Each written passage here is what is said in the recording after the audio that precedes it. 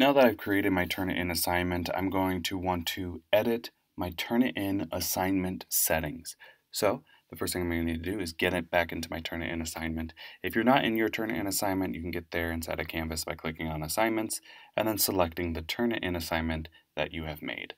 So I made this draft for paper 1 earlier, so I'm just going to go ahead and click on that. And it's going to load up here in just a second. And then I'm going to go to the Turnitin assignment settings, and those are the settings that are right here, right next to the assignment inbox. So I'm going to go ahead and click on Settings.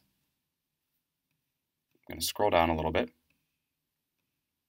And if you remember from the previous video, I had made my assignment inside of Canvas to be 20 grades, but here inside of the Turnitin settings, they're listing 100. So I'm going to need to change that to correspond with what I had originally set inside of Canvas, which was 20 points. And then the due date is also incorrect. Turnitin defaults to 1 week from the activation. That's the default due date for any Turnitin assignment. But in this instance, it's incorrect, so I'm going to need to change that. I'm going to click on the calendar icon just to the left of the due date. And I'm going to pick the day that I want it to be due, and then the hour that I want it to be due, and then the minute in the hour that I want it due. All right? Now my due date's done. And now I need to do the same thing for the feedback release date. If you choose to grade and annotate your Turnitin assignments within Turnitin, then you're probably going to want to adjust your feedback release date too. This is the date in which students will be able to see any feedback that you may have. And depending on the type of assignment, you may want to change or alter that date. In my case though, I'm going to want my due date to be about a week. Or not my due date, I apologize, my feedback release date to be about a week after my due date. Again, select the day, select the hour, and then select the minute in the hour. And those are the main settings that you're going to need to set. Next, I'm going to cover these optional settings here. So I'm going to click on Optional Settings.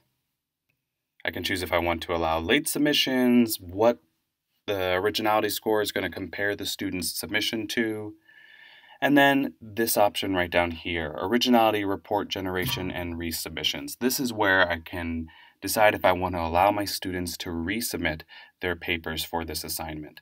So if I click on that drop-down menu, I have 3 different options. That allows the originality report to be generated immediately and not allow students to resubmit. The middle one is to generate those originality reports immediately and allow the students to resubmit until the due date. And then the final one is only generate that originality report at the due date and allow them to resubmit.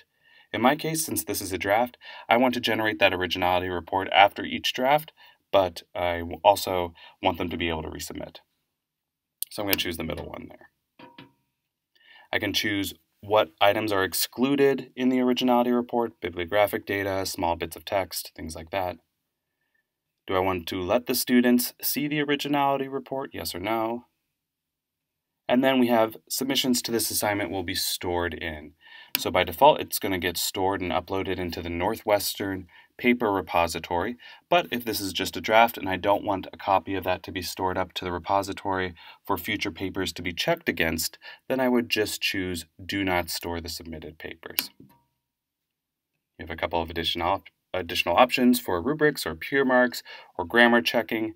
And then finally, you have this bottom option here. Would you like to save these options as your default for future assignments? So if you find yourself coming in here a lot and setting a lot of these settings to constantly be the same, then you may want to choose to make them your default. I'm not going to make them my default here right now. Instead, I'm going to click Submit to save the changes that I made. Whether or not I've made any optional changes, if I have made any changes in the settings, I'm going to want to make sure I submit them. I'm going to click on Submit. And there we go, we get back to our assignment inbox. I'm going to click back on settings though real fast to show you that those settings have stuck. So we can see my grade is correct, my start date, my due date, and my feedback release dates are all the dates that I had set. So it looks like we're good to go. And now my assignment's ready for my students to see. So I'm just going to come back into assignments over here in the left-hand side of my Canvas course navigation. And I'm going to make sure that my Turnitin assignment is published. And I can see that it's not published right now because it's grayed out. and the little cloud doesn't have a green check mark signifying that it's published. So I'm going to go ahead and hover over that gray cloud and click on it. Turns green, I got the check mark. Now my paper is published. My students will be able to start submitting to Turnitin for anti-plagiarism checking.